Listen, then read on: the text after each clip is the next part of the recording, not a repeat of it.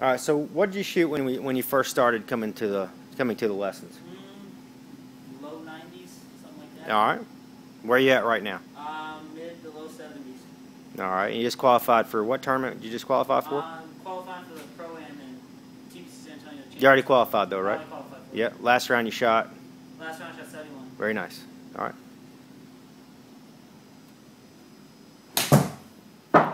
How much distance have you added since you started the program? Good 30, 40 yards. Very nice.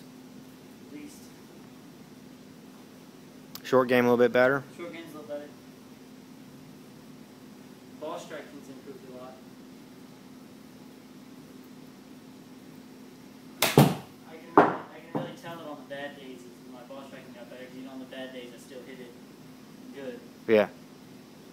It's a little off, but it's always solid. When I saw you at the tour event this year, did that help you at Houston when we were down there watching Wes? Just getting to watch West and all the pros. Did you watch Jordan Spieth? I know you watched Dustin Johnson. I watched Dustin Johnson. I watched Jordan Spieth. I sat at the range. Dustin was practicing beside Wes Short that week, wasn't he? Yeah, that's right. So did you get to watch him play at all, or did? I watched Wes play a couple holes. I mean, did you watch Dustin Johnson? No, I didn't get to watch Dustin play. Okay. I sat and watched. I watched pretty much everybody come in from the round, go out and come in from the round, and watch them on the range. Just it cool. Looks like they pump the ball, but they just swing so smooth. Under control. Yeah, you're right. That was one of the things you took away from it, huh? Oh yeah, a lot.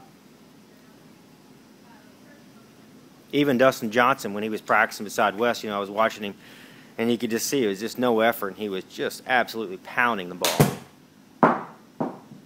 Little baby fade. Mm-hmm. Very nice. His trajectory it's crazy. Yeah. How low it goes and how long it stays in the air. Yes, it is. And Wes just cures it every time. Yeah, Wes he's a machine, man. He's just unbelievable. Just watching him hit his irons is He's going to make a fortune on the Champions Tour. He's 50 now, he did all that playing, when we worked together and we went to that event. Even going into that event, he's been 6 years since he played a competitive event. Really? Yeah, he played in Tampa and he played Hawaii and Tampa and a couple others. But before Tampa, it had been like 6 years before he'd even played a competitive tournament.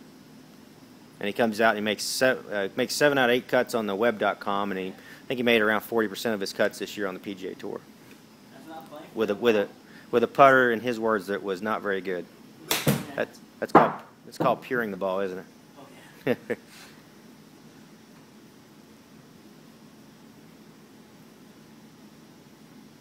It's amazing to see somebody hit the ball that consistent. Yep. Every time. Well, you're one of those guys, man. You're starting to be. What's the lowest round you ever shot? 64. Very nice. We have 3 juniors now. We had a girl that shot 63, 65, 67 in her last event. And then we had one of our other juniors in the AJGA event shot 64 this year. 64, 71, and didn't even win. He got second. And then you shot 64, so that's awesome. You shot in a tournament too, right? Or was it? Was it was just a leisure round. I shot. I think my lowest round of turn was like 70. Okay, that's still good.